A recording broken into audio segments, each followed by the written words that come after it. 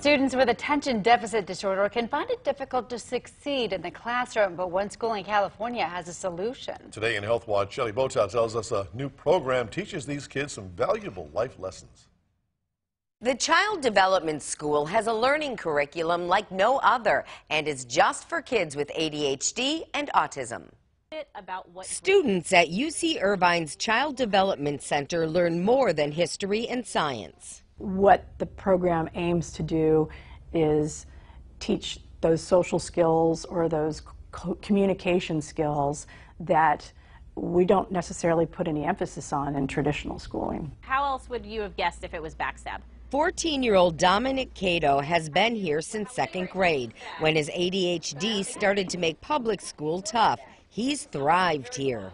It was really important for him to be in an environment where he could be successful. And so the extra prompting, the extra time if necessary, the extra coaching would help him kind of get through the things that he needed to get through.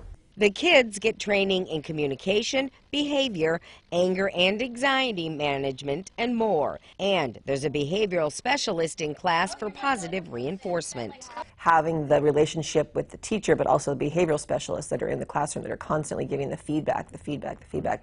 So, which goes with his personality of the ADHD. Professor Sabrina Shuck pioneered this middle school program and still tweaks the curriculum. It is very much a laboratory school environment in which we are collaborating with investigators across the university to try new things that we believe support our mission and our model and are in line with our philosophy. Parents take an 8-week training program and go to weekly meetings so they can help ease the kids from school back into real life.